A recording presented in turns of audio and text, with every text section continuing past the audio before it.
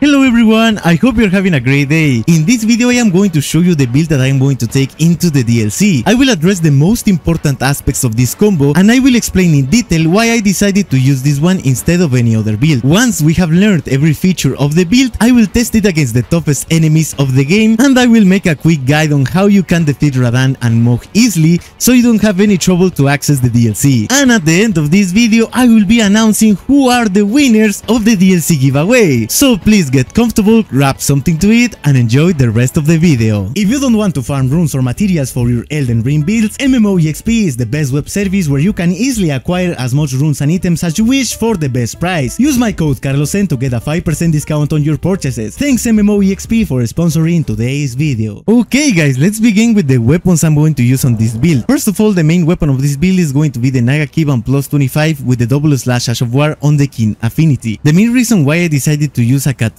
as the main weapon of my build is because I find the katanas very balanced in three main aspects: the speed of the attacks, the damage of each attack, and of course the stance damage of the heavy attacks. I will say that this is one of the most important aspects why I decided to go with a katana. The insane stance damage the katanas do is really useful, especially because the heavy attacks of the katanas are quite fast. And why I decided to choose the Naga Kiba instead of the Uchi katana, I mostly did it for the range and because I love how it looks. There is no other reason. You can use the Uchi katana or you can use any other katana you prefer, as long as you can infuse it, because that's very important as well. This katana on the King affinity will scale A with dexterity, so that will allow me to use a good level of dexterity and infuse the weapon with other type of damage, so I will be able to deal multiple damage types without the need of changing the affinity of my weapon. Okay, maybe you don't know this, but I am a big fan of Sekiro. I love that game. I almost no-hitted that game, but it's a little bit complicated, but I enjoy it a lot. And it's because of the katanas, because of the fast-paced combat.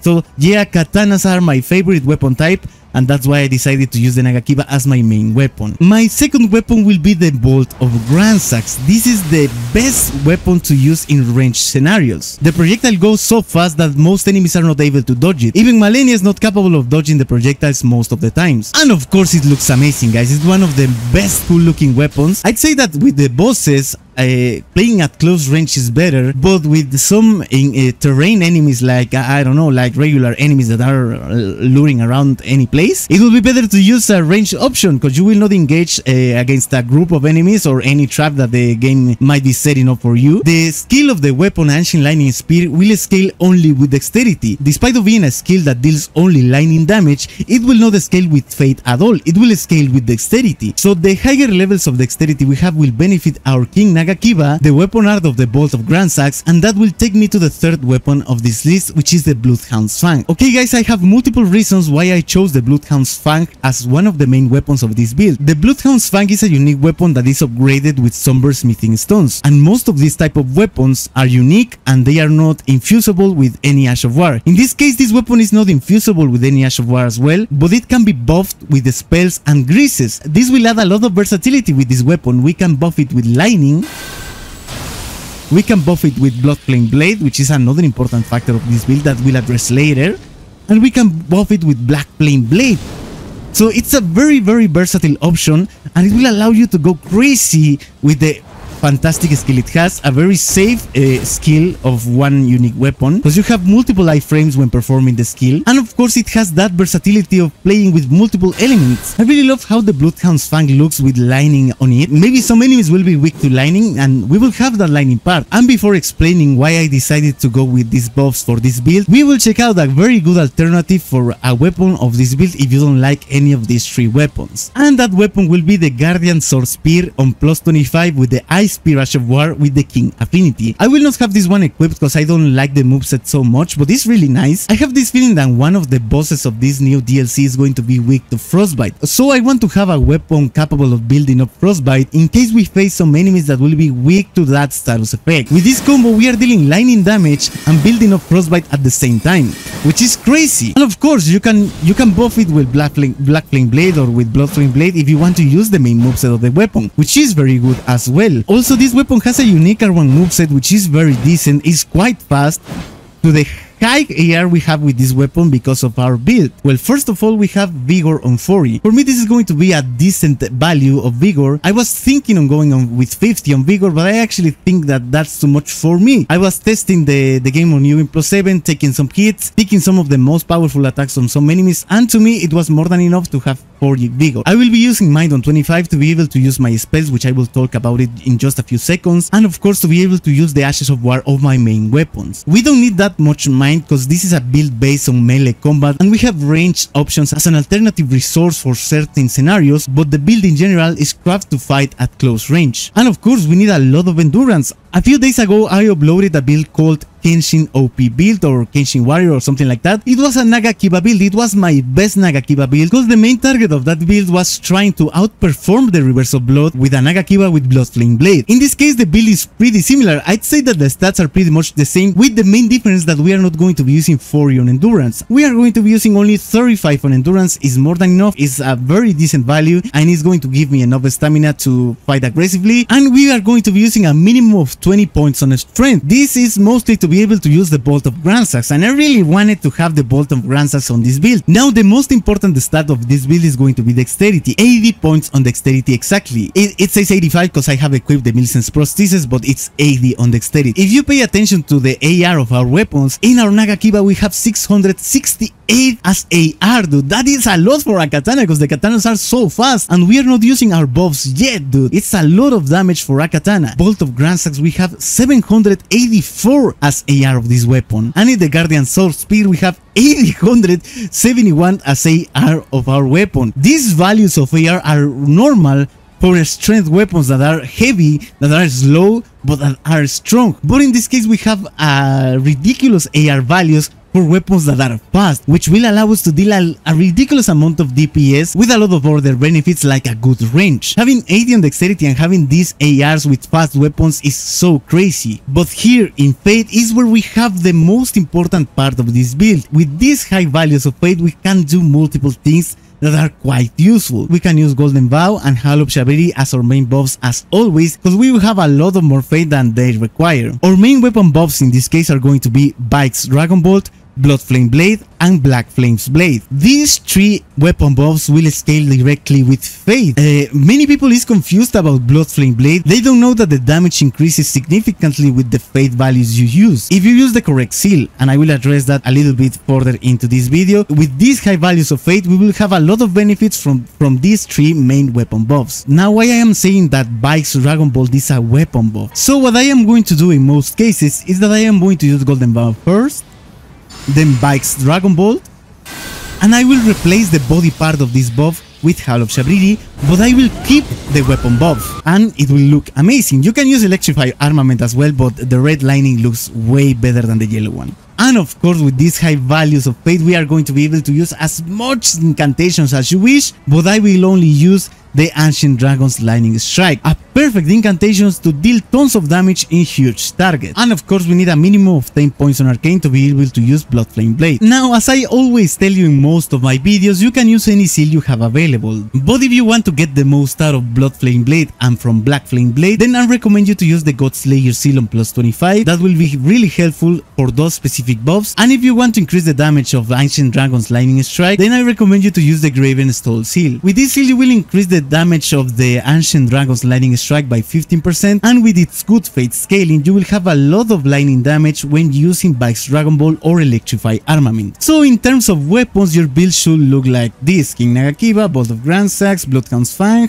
Godslayer Seal, and Gravel Stone Seal. And of course my favorite armor set of this game is the running set with the beautiful Iron Casa. It's really decent in terms of physical damage negation and elemental negations as well. It's not perfect of course, but it looks amazing and it's decent. That's why I chose this one, but feel free to use any armor set you prefer. Now speaking about talismans, the best talismans you can use if you are going to use Blood Flame Blade or Black Flame as a buff, those are going to be Ritual Sword Talisman, Shard of Alexander, Millicent's Prosthesis, and Lord of Blood's Exaltation. The same applies for the Physick Flask.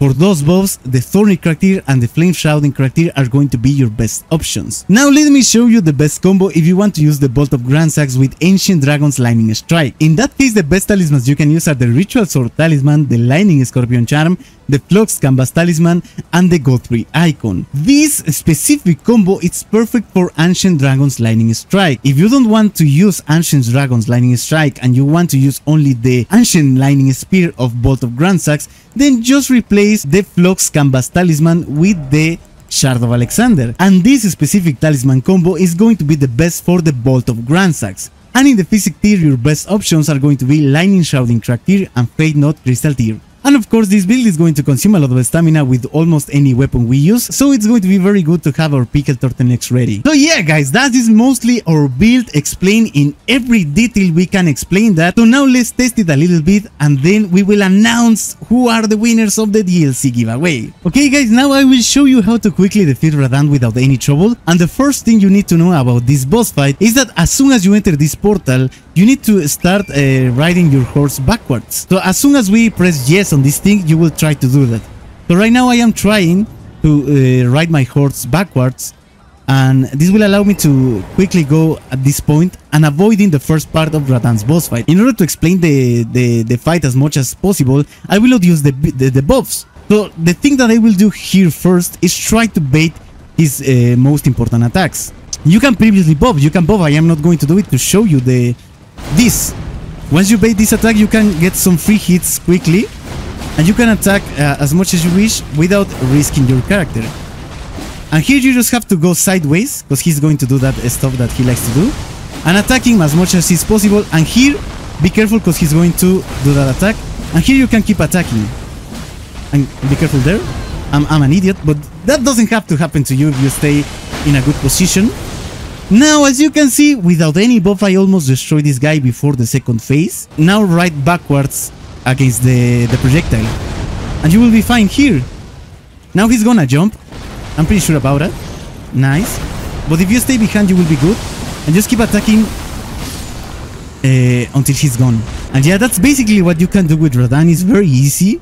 He's not a problematic boss. Now I will show you how easy you can defeat Mohg with this build without having to struggle a lot with this guy. But you need the Mohg Shackle. This item is located at the bottom of the Lender source, guarded by 2 giant lobsters. How this thing works, it will chain Mohg to the ground as long as you do it in the right moment. The right moment to do this is at the start of the fight if we have a very strong build, and that's what we have today. So let's do it that way. We are in New Game Plus. And the most important thing I have to tell you here, these two bosses, Radahn and Mohg, are optional bosses, which means that you can complete the game without beating these two guys and save them for the very last moment, when you already have the Sacred Relic Sword to be able to farm the Albinaurics in the Mohgwyn Palace. So you will be able to farm enough runes to have your level 200 build and craft this build just for this moment specifically, and to be able to enter the DLC as strong as possible. So first I will use Golden Vow. Now I will enter the arena,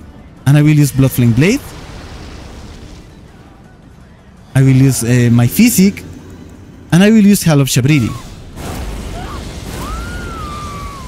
I will refill my FP,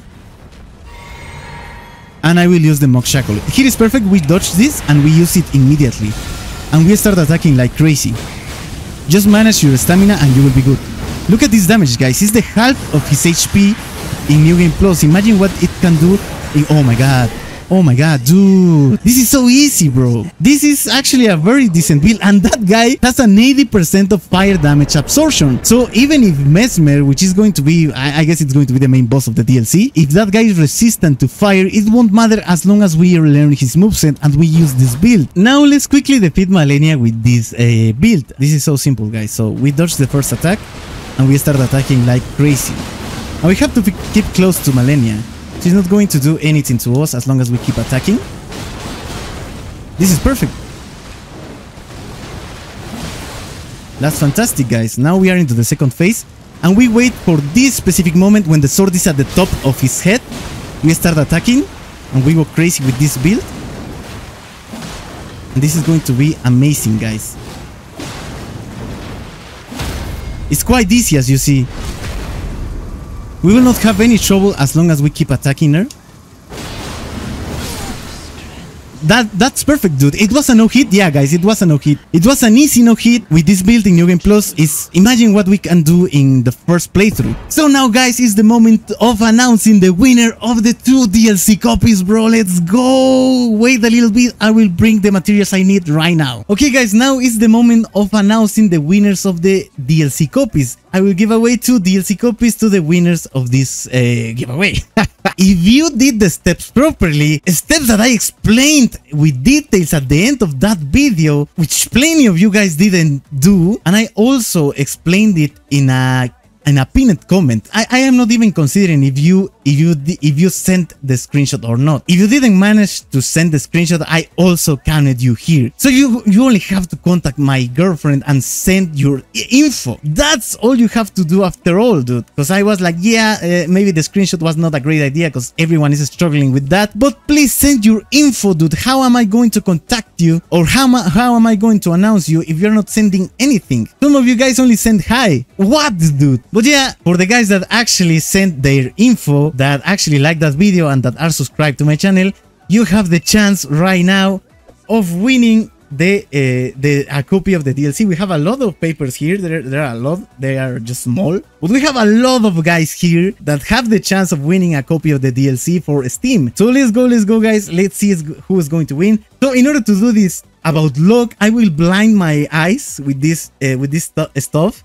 Now I can't see nothing, so I will pick a paper randomly. I will shake it a little bit for you, so let me cover it properly. Okay, now it is properly covered, and I will start shaking this thing. So it's completely random, guys. It's like Malenia in the first phase, completely random, nothing about it. And now I hope you can see it. Let's choose the first winner.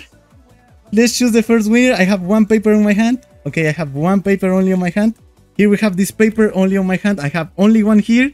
And I will grab another one with my other hand. Okay, guys. And we have, let me see. And we have another one here. We have the 2 winners in my hand. There is no code in this video. There is no code in this specific moment. And let's see who are the winners. I have 1 here on my left hand and 1, no, in my right hand and 1 on my left hand, dude. So let's see the first one.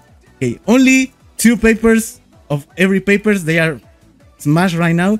So let's see, guys. And the first one is going to be Rafael Kaluuya. Let's go, baby. Here you have, guys. Rafael. Oh, let me put it closer. Rafael Kaluuya is the first winner, guys. Nice. Now let's check the second one. The second one is going to be Erdtree official. Erdtree official. Okay. So. Okay, I'm a little bit nervous, guys. So here it is, Erdtree official. We have our winners, and as soon as you are watching this on YouTube, you have to be being contacted by me, and I will give you your copy of the DLC, bro. So congratulations for the winners, and thanks to all of you guys who participated. As you saw, it was completely random. I have no power or anything. I just wrote the names. I made a bottle with this with your names, and I picked one randomly with my eyes blinded. So what else you can do? It's about the luck. It's the destiny, guys. So in the future I will do another one, but right now we have 2 winners, and I hope you have enjoyed this video. If you did, don't forget to leave a like and subscribe to my channel. Have a great day, guys. My name is Carlos, and I will see you in the next one.